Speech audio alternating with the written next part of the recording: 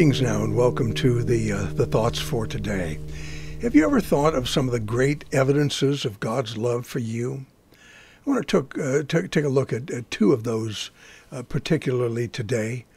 Many people make the mistake of thinking that placing faith in God eliminates all future problems, makes everything perfect. And those of us who do trust Him know better than that. The Old Testament contains myriad examples of people who trusted God and then had problems in their lives. That includes Daniel and his 3 Hebrew companions, David, Jonah, even Moses. We find more in the New Testament with Paul and Peter and John and others. Now, God calls us to a life of beauty and intimacy with Himself, but he never promises that it's going to be a life of ease and comfort. He doesn't even promise that it'll be a life where we always understand what He's doing in us or through us or around us, for that matter. Sometimes our fears and uncertainties may even feel like estrangement. It may feel as if God has left us to fend for ourselves.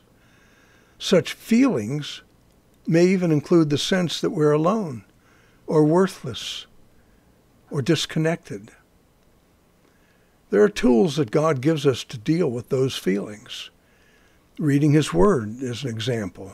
That can be helpful. A trusted friend or counselor is another resource.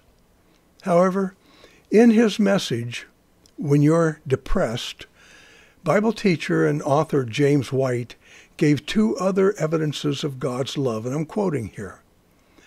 I've said many times, if you become depressed as a Christian, if you're feeling abandoned by God, if you want the greatest evidence of God's love for you, you always look in the same place: the empty cross and the empty tomb. There's the proof of your worth and God's love for you. Closing the quote. Now, isn't God sending His Son to pay for our sins proof of His love? Of course it is. Of course it is. And it's a great comfort, too.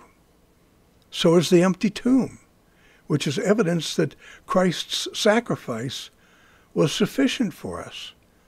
Concerning the death and the resurrection of Jesus, Paul wrote, "Who was delivered for our offenses, and," that's the empty cross, "and was raised again for our justification," that's the empty tomb.